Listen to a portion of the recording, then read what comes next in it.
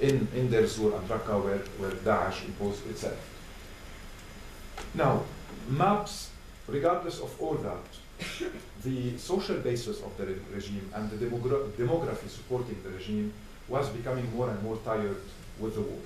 By 2015, with all those complications and lack of international political investment in Syria, lack of initiatives, there was a UN initiative in Geneva bringing some representatives of the regime and of different opposition groups to talk about a possible constitution, reconciliation, ending the conflict.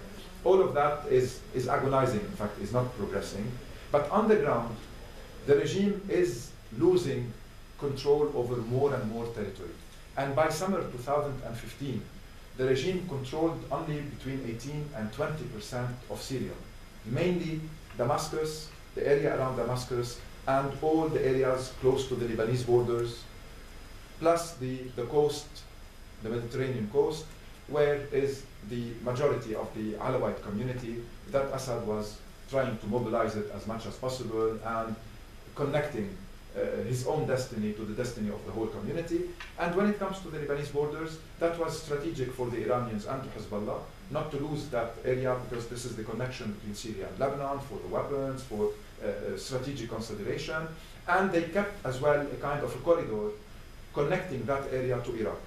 Because Iran, if you look at the map, Iran, Iraq, Syria, Lebanon, they needed a territorial continuity, and that's why Hezbollah's efforts were mainly around Damascus and around the Lebanese border. But that was not enough anymore. So the Iranians did negotiate as of March 2015 until June 2015 with the Russians on a possible Russian intervention to save a regime that the Iranians said we cannot continue anymore. Because at the time, we will not go into all details, but Iran brought not only Hezbollah, that was securing, let's say, the part in Syria that is close to the Lebanese borders, but they brought as well Iraqi militias. They then brought Hazara from Afghanistan and refugees in Iran militia. Then there will be Pakistani militia, Zainebiyoun, the Iraqis, you have many, from Asa'ib Ahl al-Haq to Abu al-Fadl al-Abbas to Nujaba to many groups, and from the Hazara, the Fatimiyun.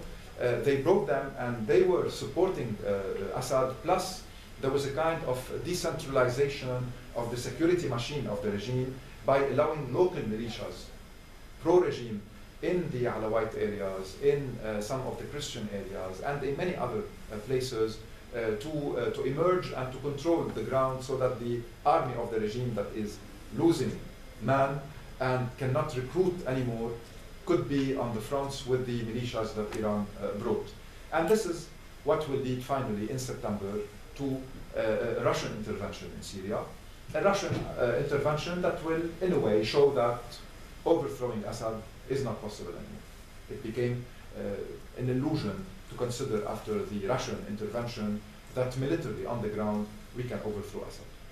And gradually, in fact, the Russian intervention will allow Assad to start seizing the territories that his regime lost during the four previous years, moving from around 20% to what is today between 60 and 62, 63% of the territory of Syria, with all major cities under its control. And that was one objective, is to have urban Syria under the control of the regime, and to keep a divided, fragmented rural Syria outside the control of the regime if he cannot seize it back. So the war that Russia will lead, 2 years later we will see its impact after seizing back eastern Aleppo, after taking over the Ghouta and Dir'a, ending with Homs before, and then with northern Hama pushing away any threat on the city, plus Deir Zur. So the regime would connect most of its cities, except for Idlib and Raqqa as important cities, will control them. And in between, due to the fact that the Kurdish militias supported by the Americans were fighting Daesh on the ground, there will be an expansion of the Kurdish territory, or the Kurdish territorial control that pushed in 2016 Turkey to intervene directly after being indirectly behind some of the opposition groups. So by 2018, and after the 2 summers of 17 2018. By March 2019, because this is when Trump declared the war on Daesh as mission accomplished. Since that time, we have a kind of statu quo. It's not always 100% the same map. Sometimes there are few clashes here and there that might change part of the control in this territory or the other. But in general, the map is the same since 2018. The regime controls 60% now, or a bit more, of the territory. The Kurdish militias, supported by the Americans, control around 20 to 25%. And then you have 10 to 12% in two different enclaves controlled by the oppositions, one of them directly supported by Turkey, the other by the Americans in the south. We'll see it on the map. And you have the Russian army, the Iranian forces, and the series of militias they brought. You have the American army, you have the Turkish army, and you have regularly Israeli airstrikes on Hezbollah's bases and on Iranian convoys in Syria. So a country with different occupation forces.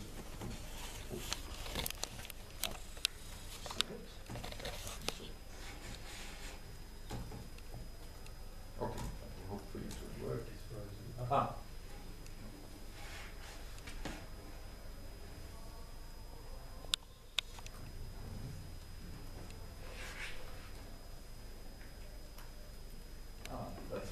So this is the map now of the control.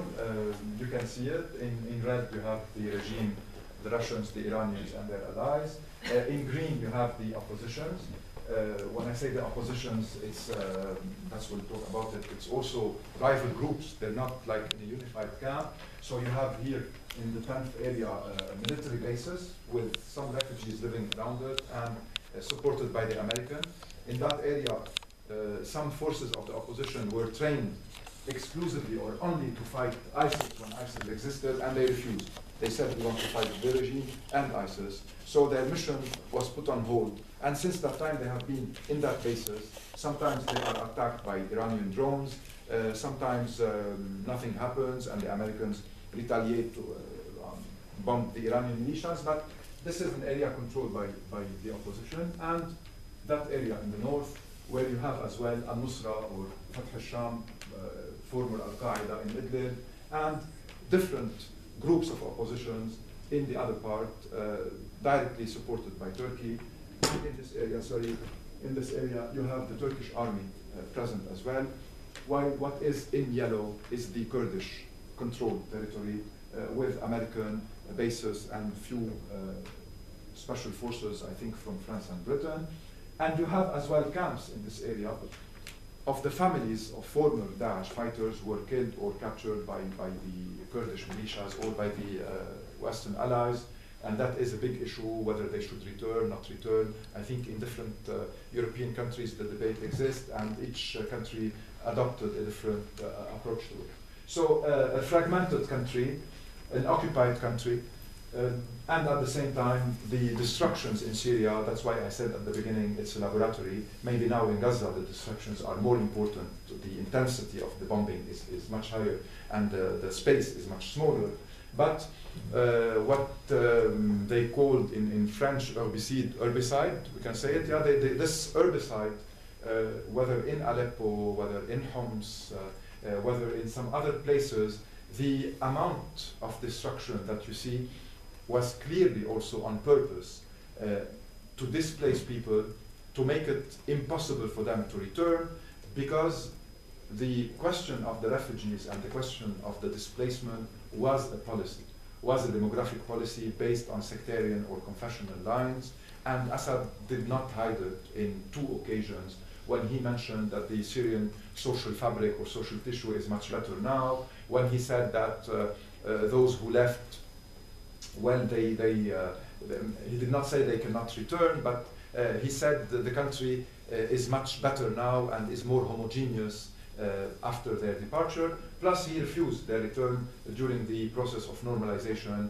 with Saudi Arabia recently, after the normalization with the United Arab Emirates and Bahrain, the three also who normalized at the same time with Israel their relations. Now, What I said at the beginning about this laboratory, in addition to the map and to the layers that we saw, with a conflict that had many wars at the same time. There is a kind of Kurdish Arab tribes war in the east. There are wars between many opposition groups. There are rival groups loyal to the regime. There is a war between the regime and the oppositions. There is a war between Russia and Iran on the one hand, opposing them to the opposition. There were clashes between Turkey and Russia, and then they reconciled. There are clashes between Turks and Kurds that are negotiated regularly by the Americans and the Russians in order to contain them. Israel bombs Hezbollah, and sometimes Hezbollah retaliates. So you have different conflicts taking place at the same time, and the national cause of the Syrians, in that sense, got lost. It did not disappear, it did not vanish, but it was lost in between all those ongoing conflicts and struggles on the Syrian land. It became an incarnation of the UN inability to deal with the situation. 14 vetoes. Sometimes some diplomats say that the vetoes were not that bad, because if there was no veto, we need to be able to impose what the UN resolution might stipulate. So in some cases, it was not like a terrible arrangement, even for Western powers who were protesting against the Russian use of veto. So the inability of dealing with the conflict and the fact that it kept evolving one year after the other created questions and problems that we will live with for a long period of time. Definitely we cannot explain the Russian war in Ukraine based on the Syrian model. For sure, there are historical contexts and reasons for the Russian invasion of Ukraine. But if Russia was not allowed to intervene the way it did in Syria, I'm not sure the same configuration in the invasion of Ukraine would have happened. Syria allowed Russia to feel much more confident in its aggressive policy and made its invasion of Ukraine, I think, more possible. The other thing is that the refugee crisis did lead in some places to hysteria, not only in Europe, by the way, in Lebanon also, in Turkey in the last few years also. But parts of the reasons of this hysterical rise of the far right in many places is related to migration and refugees, and for sure the Syrian crisis and the millions of Syrian refugees in a way were part of the reasons of that, which means that leaving a country, abandoning a country and allowing a regime and some forces to displace people the way this happened without any intervention also had consequences elsewhere in Europe, around the Mediterranean, and in the neighboring countries where racism, crisis, instrumentalization of the misery of the refugees are now characteristics of the domestic political scenes. And of course, Syria is given an example now in the Arab world. Whoever speaks again about revolution, revolutionary attempts, revolutionary aspirations, democratic transition, you want to become like Syria? Exactly as a few years before, we used to say, you want to become like Iraq or like Libya at the beginning of the revolutions. So Syria became a kind of a model, a kind of an example given always. You want Syria or stability even if under a dictator.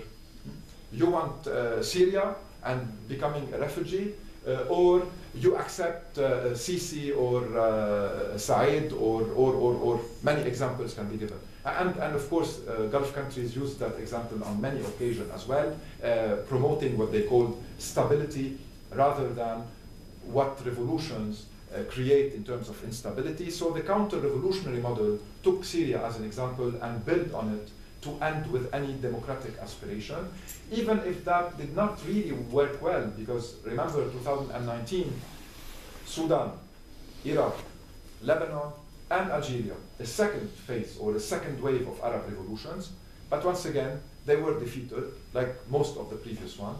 They were defeated, but it showed that the story is not over in a way, that there are still dynamics and there are still factors that might bring people again to the streets, even if 2 defeats and then the second defeat immediately after it, COVID and all the crisis that followed, and then the collapse of the Lebanese economy, and then a civil war in Sudan.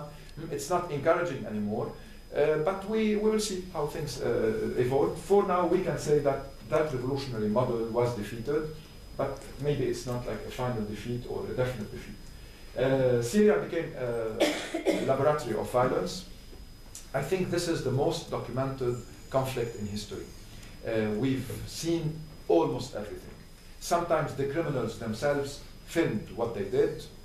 We don't know if they did it in order to frighten the others, in order to be proud about what they did. I think you also recently in The Guardian, the films that were brought from Tadamun massacre, where they are laughing while asking people to run and then shooting them and then burning them. There are tens of videos, if not hundreds of videos like that, filmed by the killers, the perpetrators themselves.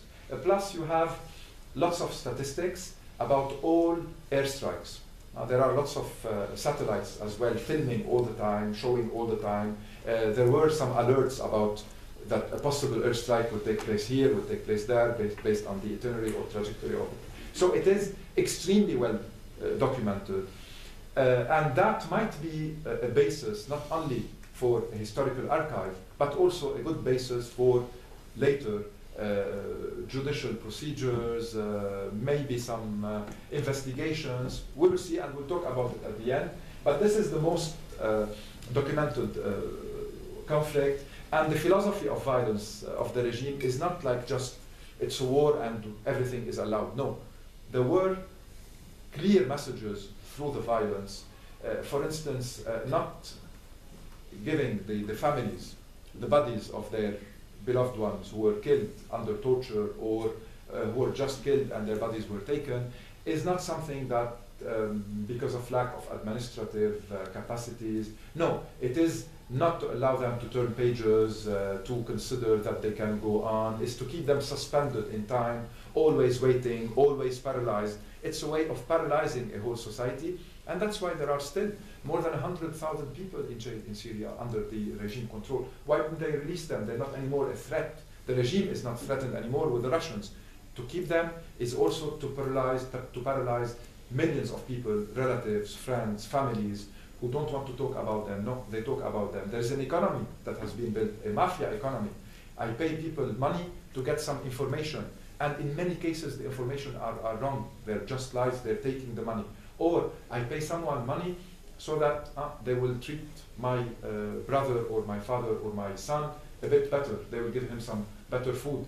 They send food sometimes, and many people are still in Damascus. They don't want to leave because they hope that one day maybe he is alive, maybe she is alive. So that kind of paralyzing a society is not just an arbitrary violence. It's a well thought and planned violence. Exactly as the destruction of all suburbs of cities, with the idea of one day reconstructing these areas with a different economic model for other social classes and maybe for people from other communities as well in a sectarian system and in a sectarian regime approach. The other issue is allowing people to steal what they call, the Syrians call ta'fish, from afish, which means the furniture, meaning seizing the furniture, taking what is so intimate, and the idea of not only destroying the public space where you can live, but I will also destroy your private place. I will seize all your memories, all whatever you lived with, the furniture, your pictures, and I will sell them in markets that were called the Sunni market, Souq Sunnah, in some cities, in order to create more sectarian anger and hatred and to divide the society even more. So this is also a well-thought policy. The question of imposing sieges. I don't know if you saw pictures from the Yarmouk Palestinian refugee camp, or from the Ghouta of Damascus, or from many other places, besieging people without a military, in fact, need, because the balance of power is so clear, and they have the Air Force and they have the Russians, but it is also to keep in their mind forever that they suffered hunger, that they were suffocating under the siege, that the regime can do whatever it wanted to do with them, that their lives were just a matter of a decision, and to keep it